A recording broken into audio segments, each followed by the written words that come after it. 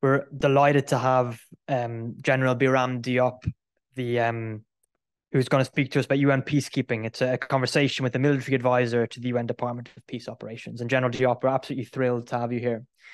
Before handing over to the General, it's my also great pleasure to hand you over to Derry Fitzgerald, retired Brigadier General and valued member of the Institute, who's going to be chairing the event today. Thanks as well, Derry.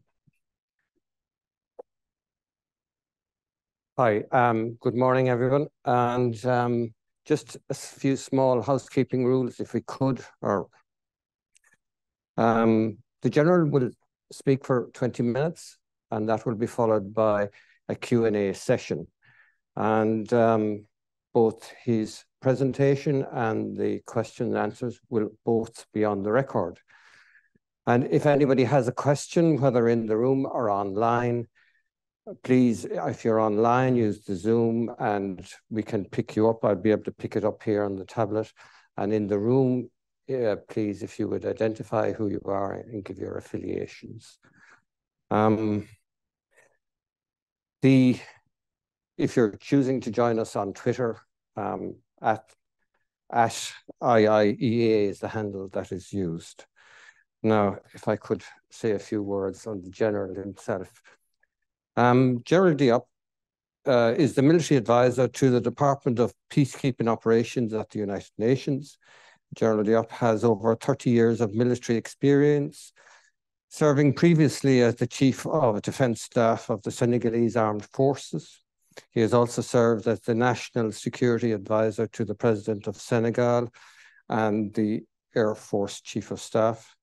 He has also served as the Deputy and Chief of Air Operations with the United Nations missions in MONUC, which is in the Congo, from 2002 to 2003. And General Diop is a graduate of the Royal Air Academy in Morocco, of the Air University of the United States of America, and of the French War College. They really sent you around the place, didn't they? General Diop, you're most welcome, and please. Thank you. Thank you very much. Amir, I'm sorry, but I think I will not use this. I will just speak from the bottom of my heart. And thank you very much for giving me this opportunity to be with you and to exchange with you on a very important topic that is about peacekeeping. And before I go ahead and share my thoughts, I would like to thank very much IIEA for having me, thank all the leadership, and thank once again the Irish military for having me yesterday for a very good interaction session and also for a very delicious dinner. And once again, thank you to my sister here, Maureen O'Brien, who has worked with me for 2 years. And I will always tell her that we will continue to miss her. We would very much appreciate her remaining with us for many more years, but this is the decision of our God. We need to just accept it. And we'll remain in touch with her forever. I always try to remind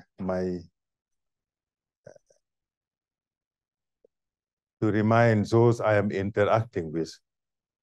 The fact is that today, I think we will all agree in the fact that our world is at a crossroads, facing a lot of challenges of all aspects, of all types, in all domains. The difficulties we are facing are so many, so complex, that we need to be together. We need to be in solidarity to be able to face them successfully. One alone will never be able to face successfully for a sustainable manner all these challenges. So more than ever, it is extremely important for us to make sure that we keep the platform our ancestors were able to create and to give the opportunity to all of us, whenever we are not happy, or whenever we are facing a major challenge, to go to this platform and make our voice heard, make our views understood, and together with the others, try to find a good compromise that can help us face our difficulties. So the UN is not perfect, but is a necessity. What would the world be if we did not have the UN? Maybe we would have been inventing violent ways to solve our differences, the way we did it before the creation of the UN. And it did not lead to a good place.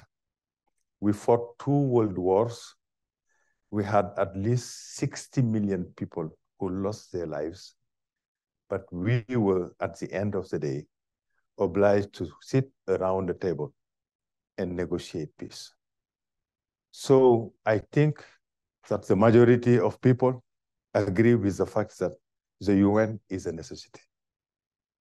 But the UN is not perfect, as all human endeavors.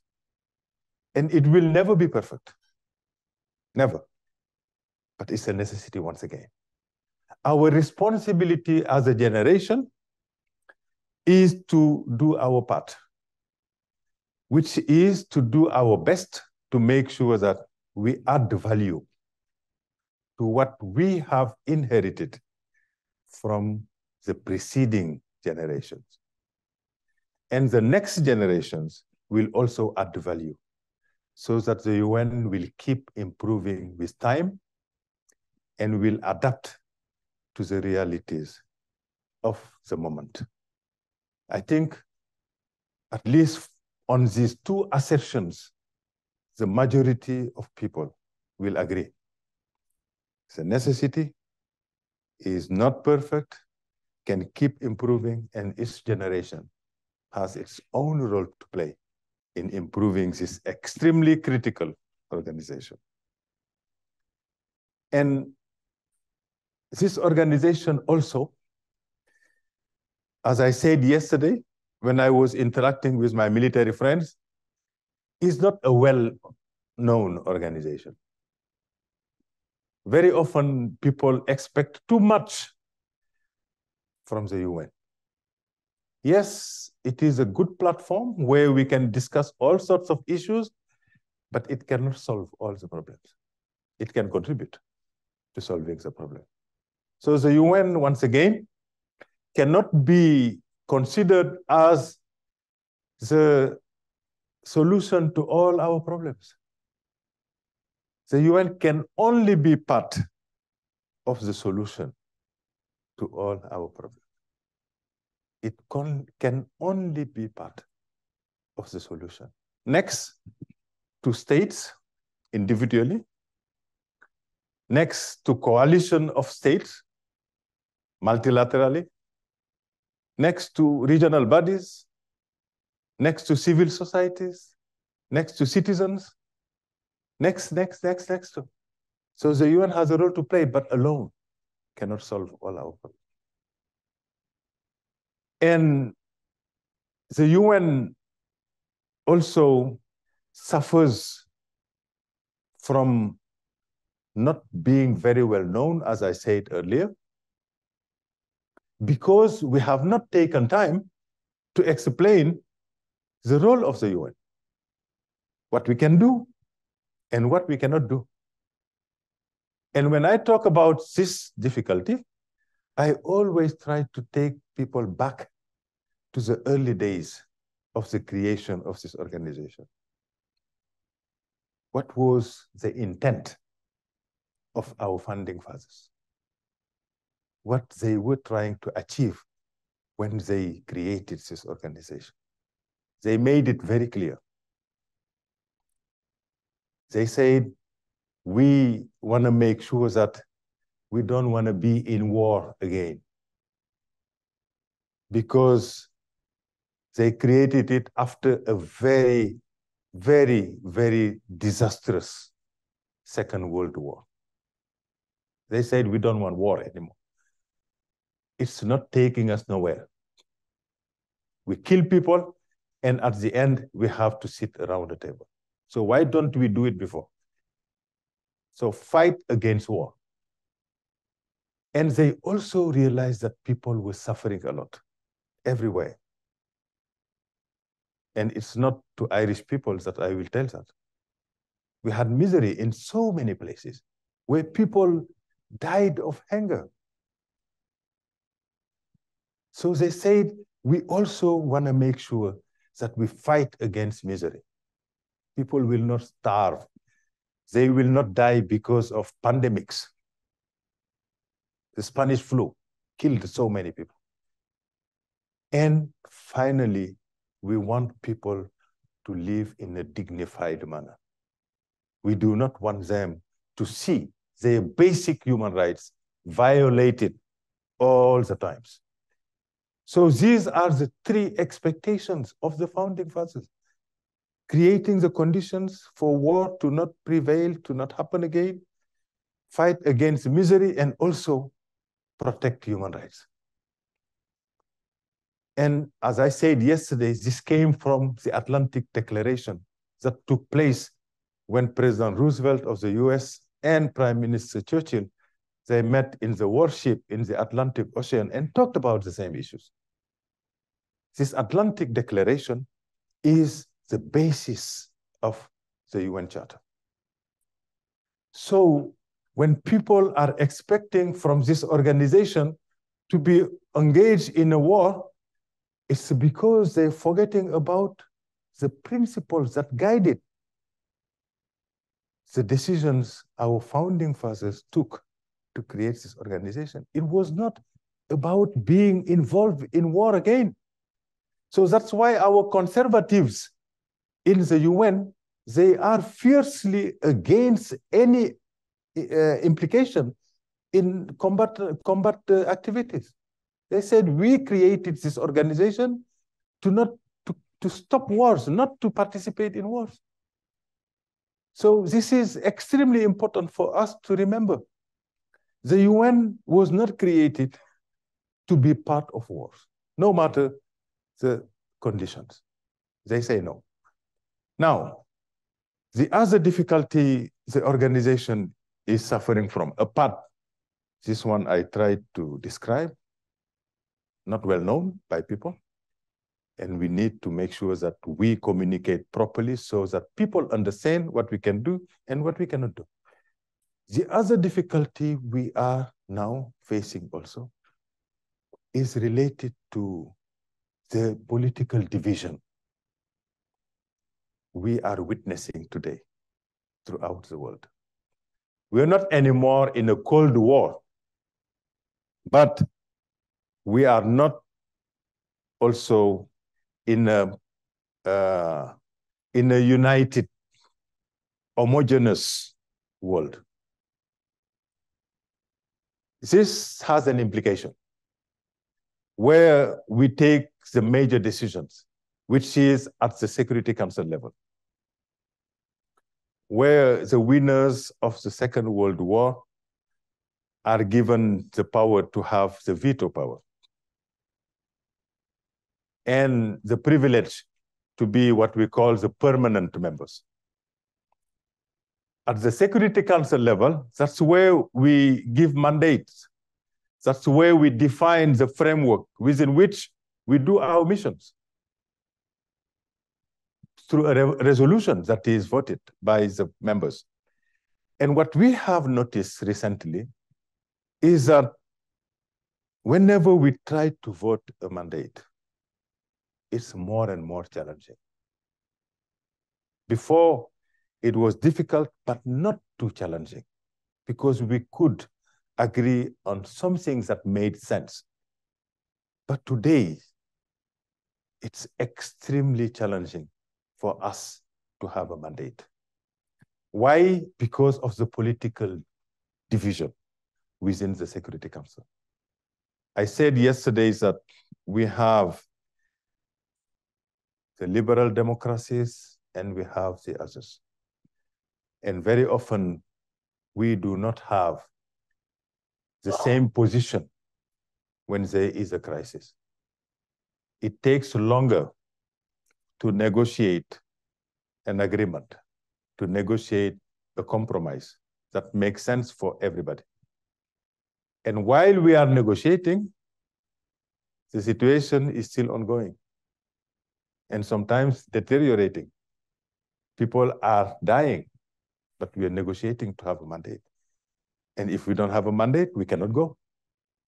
So the mandate negotiations can delay the deployment of our troops because we cannot deploy without a mandate. And when we are lucky to have a mandate, the negotiations were so difficult that in general, people are satisfied with the wording we have used, but unfortunately, the mandate very often is not adapted to the situation we want to solve. So there is a discrepancy between the mandate and the realities on the ground. This is a very big issue. So even if you go and you implement your mandate, you might not be solving the problem because the mandate is not always adapted to the situation you want to solve. That's also a difficulty. And what is the consequence of this? One of the consequences is that when we go to the places where we are deployed, we do our best to implement the mandate we are given by the international community, but the major difficulties the populations are facing are still there because we are not given the authorization to work on these problems. They remain. And the populations are frustrated, disappointed, to a point that they don't understand why we are there. And very often, they are so frustrated that they even start demonstrating for us to leave.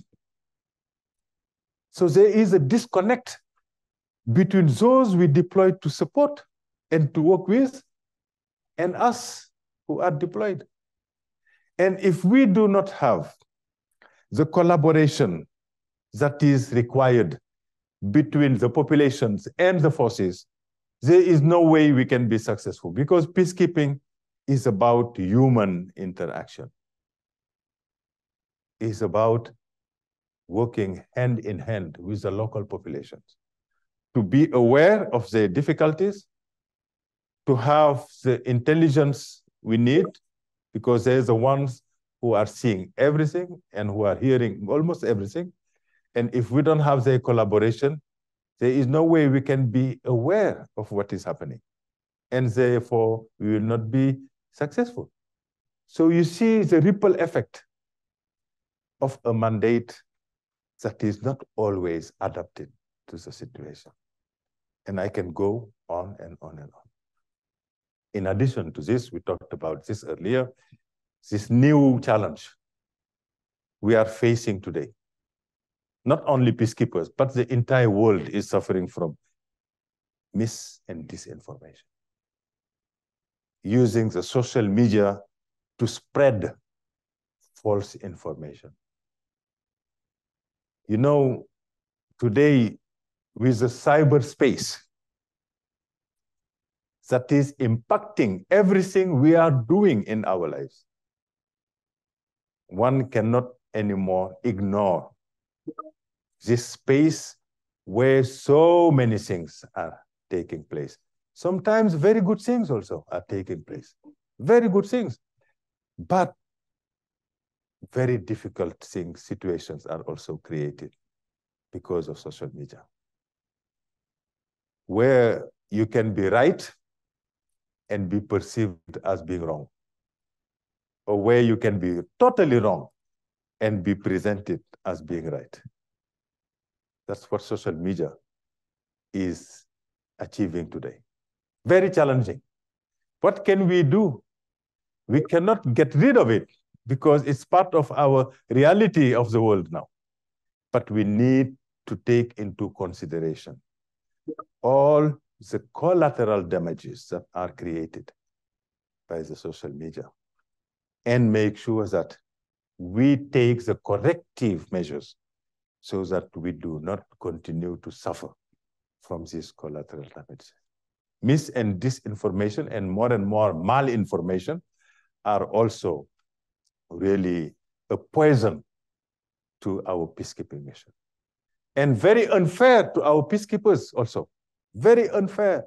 Yesterday, I talked about what we call the double pain we are suffering from as peacekeepers. What is double pain? On the one hand, we lose sometimes our lives to promote peace as peacekeepers. Many of us lose their lives. Many of us, they are badly wounded for the rest of their lives. Many of us are socially impacted in their families because they were away for quite a while. So we suffer a lot because of our implication in peacekeeping. But yet, because of the manipulation of the information, we are presented as useless people. It's a double pain. Because in many of our missions, people are being successful in presenting peacekeepers as useless people. Presenting missions are useless missions, while we are doing a lot of good things. So this is not fair to peacekeepers. I think we need to correct that. We are not succeeding 100%, but we are not failing 100%. And I think that to just be convinced that we are not useless, one should be asking himself or herself this very simple question. What would be the situation if we were not there? What would be the situation in MINUSMA if we were not there? What would be the situation in MINUSCA in Central African Republic if we were not there? I think if we ask ourselves this question, we will see very easily that we are not that useless as people pretend us to be. And more, peacekeeping is also suffering from the economy that is not in good shape today. We are facing economic challenges almost everywhere in the world. And the situation was worsened by COVID-19 that has slowed down our world economy.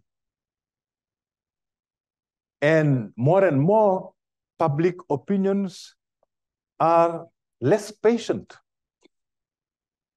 They're more and more impatient. And they want their problems to be solved right now. And the political leadership cannot ignore this call of the public opinion. So they're trying to focus more on solving their national concerns, which is legitimate. And more countries are having difficulties to concomitantly deal with national concerns and international responsibilities. The number one consequence is that we are not having all the funds we should be having to undertake in the best conditions possible our peacekeeping mission. So funds, we're having more difficulties to have all the funds. Therefore, all the capacities, all the capabilities to go perform our missions in the best conditions possible. And if you don't have money, even at the individual level, you're in big trouble. You need money. It's never enough, but you need to have the minimum to do what you have to do. And it takes me to another challenge we are facing, is about the availability of the required capabilities. Here we have a conjunction of circumstances. The economy that is not in good shape, but also the reality that makes it extremely difficult for Western countries to be part of peacekeeping mission. We have observers, we have staff officers, we have experts on mission. Yes, they play a very important role, but we have less and less units from the West. Less and less units from the West. And the direct consequence of this is that we're lacking of very good capabilities, because the West is known as being very good at in certain domains and having very good capabilities. So we are being a bit penalized by the fact that we cannot anymore rely on the availability of these very modern and good capabilities coming from the West. Because Western countries are having more and more difficulties to convince their public opinion that they should be taking the risk to send their children to crises that are taking place thousands of miles far from their boundaries. Many Western countries do not think that they should be sending the people to those crises taking place in so many, if very far away. And one situation that has led to this decision is generally the implication of the Americans and many other Western countries in the crisis in Somalia in 1992. It did not go well. You remember when CNN showed the American soldiers who were killed by the rebels and their bodies dragged on the street of Mogadishu. People were shocked. And they started asking themselves, why are we sending our people in crisis we have nothing to do? They were all repatriated because the images were so bad and public opinion did not like it. CNN effect, we say. It's because CNN was there. If CNN was not there, maybe it would have been very difficult for the public opinion to be aware. This was a major turning point of peacekeeping. 2 years later, we had a genocide in Rwanda. CNN was also there and showed almost 1 million people who lost their lives. The public opinion did not like that. They said, we cannot also cross our arms and letting people die.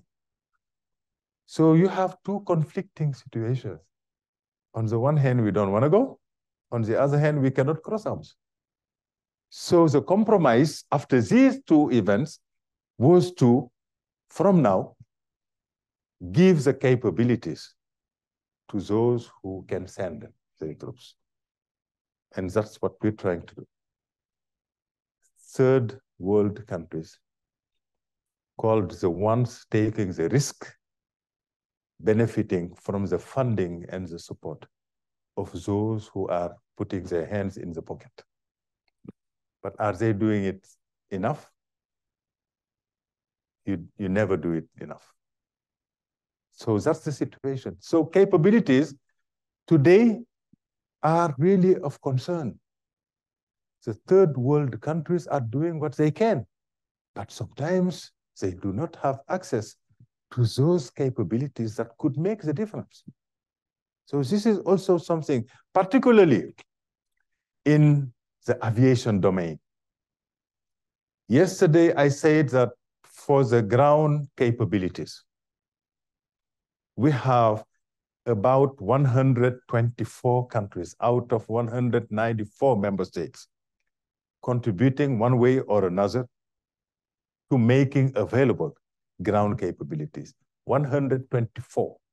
It's almost 2/3 of the member state, which is okay. We can do better, but it's not bad.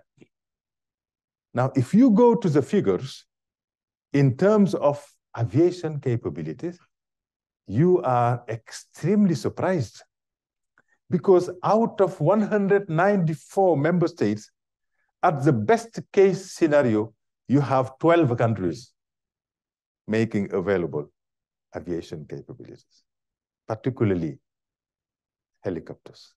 We need very badly to operate in very difficult mobility conditions in our mission. So we don't have helicopters. It's extremely difficult to have the helicopters we need to operate in the best conditions possible. And this is very penalizing. And sometimes we have only 10 countries that are contributing military helicopters, because we need military helicopters to support our uniformed people who are deployed in our mission. So this is a capacity gap that is very penalizing for peacekeeping. Now, the list of the challenges is very long. But I don't want to be the only one speaking. I don't want to monopolize the floor. I want us to discuss it as a family, to see how we can, with our exchanges, improve our very important organization and the mission this organization is doing. But I cannot wrap it up without talking about an issue that is very important to me. It's one of my strongest convictions. It's about the gender dimension of what we do. To me, our humanity is being very badly penalized to not give itself the possibility, in peacekeeping at least, to make sure that both men, who are very capable, and women, who are also extremely capable, to participate equally to peacekeeping.